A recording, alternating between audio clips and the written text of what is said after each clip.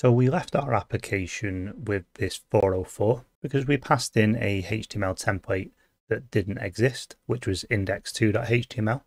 But now we want to make this more dynamic. We want to pick up what file is being requested from the URL. Now there are a couple of ways of doing this, and there's multiple things built into Go that could help us get this done. So let's have a look at a few of them. So over in our application, when we're in our load file function, I'm just going to print out some different ways of doing this for now. So inside of our handler function, I'm just going to print some things out here so we can see what's actually happening. So up at the top of the handler here, I'm going to do a format, and we're going to do a printf for a formatted print, and we're going to go %v, and we want to replace that with, and let's go into the request and then the URL. Now let's just print this out so we can actually see what's in that URL.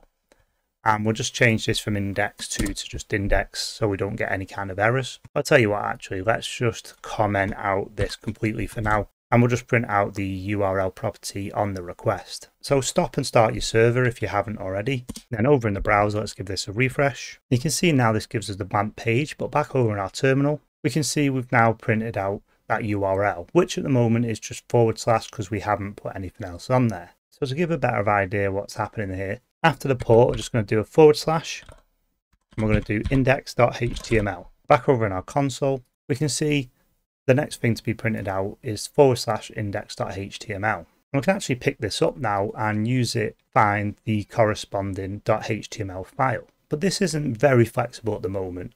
So for example, let's say if a user does /test / index.html, and just check this in the console again, you can see the path property in the URL is returning the entire string after the /. So what we can do is bring in another library built into Go called path. And that has a function on it called base, which will just get us the end of the path. So let's give that a try. So over at the top of our file, at the top, let's import path. And then down here, we can do path.base.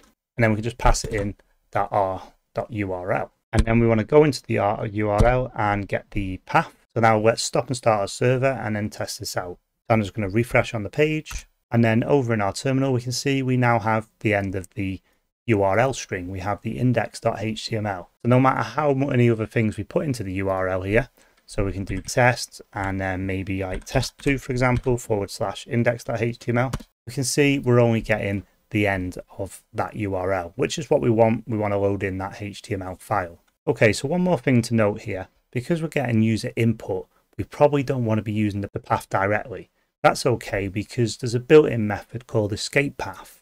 So if we just call escape path here, instead of just getting the path directly, this will remove any kind of special characters that somebody's tried to inject into the file name. It's probably also worth noting here, because we're using this base function in the path library, this will also protect us from any kind of directory transversal attacks. So if somebody's trying to do something dodgy, like trying to load a file up outside of the root of our project, so something like this, they could be trying to break out and then trying to go into home of a user or something along those lines, and then into documents, or something even worse, into one of the system files. This path base will remove all this, so we are protected against directory transversal attacks. Okay, so now we actually have that file name. All we need to do is pass it into our load file. So let's uncomment this now. And what we can do is let's just copy this here. So we want the path base, and then we want the escaped URL path. And then instead of hard coding an index here, we can just pass this in. Now let's stop and start our server and test this out. So now let's just remove all this and just go to localhost port 9000. And we see we get the 404 because the system can't find a file when there isn't one being passed in. So let's try and go to index.html now. It's / index.html. And you can see there we get our index page back. It's probably worth checking if the URL is returning a nil, and if it is, return the index page by default.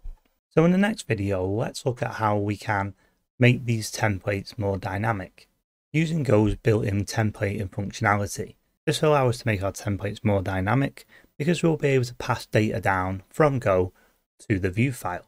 If you like this video, give it the thumbs up. Also, don't forget to hit that subscribe button, because I have other Go related content on my channel, and also a lot of PHP and Laravel related content if you're interested in web development in general.